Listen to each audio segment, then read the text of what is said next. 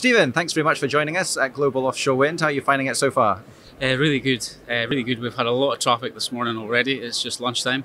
We've had 2 inquiries already that I think are going to lead to some immediate works. It's been really good to be here in person. I travel quite a lot, so I made the effort to come down to this show because of the interest we've had in Rotech. Definitely see the traffic increasing in terms of footfall. The level of activity in the market is exciting. We've had a lot of opportunities this morning, and that's just the morning so far.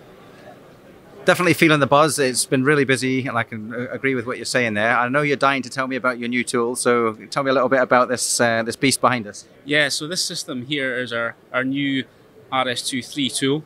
It's very unique. It's a hybrid system. It has a capability of cutting hard and soft material when we're trenching. The RS3 system, which is in there, is our latest what we class as jetting system that allows us to cut very hard material and move at very productive speeds. This system is now in the market. We're building more of them, and we're quite proud to say it's the latest technology in jetting. So what does it do that your old systems didn't do?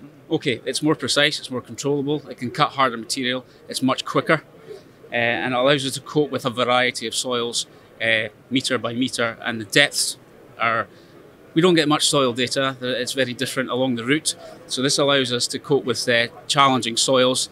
We can manipulate the heads in this hybrid tool to cope with softer sands and harder material within the tool. And where is it being deployed geographically right now? Okay, we have 2 of these systems out in Europe just now, working on trenching campaigns. We're building more tools, so at Rotech we design, build and operate our own systems.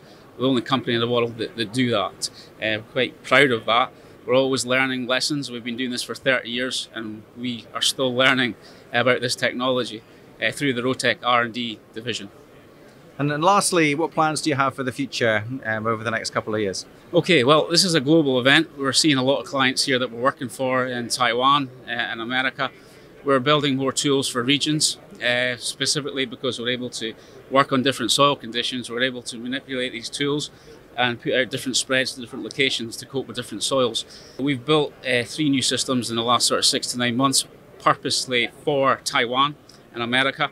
They're actually mobilising these tools from Aberdeen, the UK, even though there's older similar mass flow tools in the market in those countries. So this has moved away from the mass flow. It's more of a controllable jetting system, and clients are now able to see firsthand the difference between the new technology versus the old systems that we once had, which we've now sold on.